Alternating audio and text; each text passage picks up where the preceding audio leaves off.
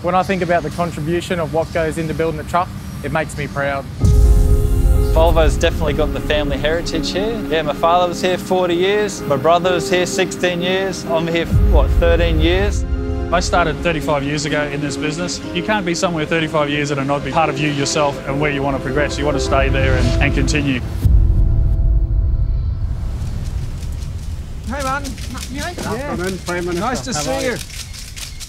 Good afternoon, everyone. I'd like to thank you all, especially the Prime Minister, for joining us here today at our world-class production facility to celebrate the launch of our fantastic new Volvo trucks. Clearly, as you can see here, manufacturing in Australia is alive and well. Sir, nice to see you. You guys are very busy. Keeps the money coming in, keeps the country going. When it's got the Australian-made logo on it, everyone's empowered to be part of it. Everyone gets on board, everyone's proud.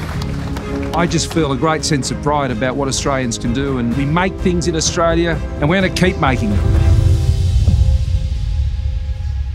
If you think of safety as a brand equity, there's only two brands in the world that immediately come to mind, Qantas and Volvo. We know if something goes wrong from our assembly, it could damage something on the road or worse consequences, so we make sure it's done properly. We ensure that we deliver good quality truck to customers. Yeah, you always get a sense of satisfaction when you see one completed rolling off the line there.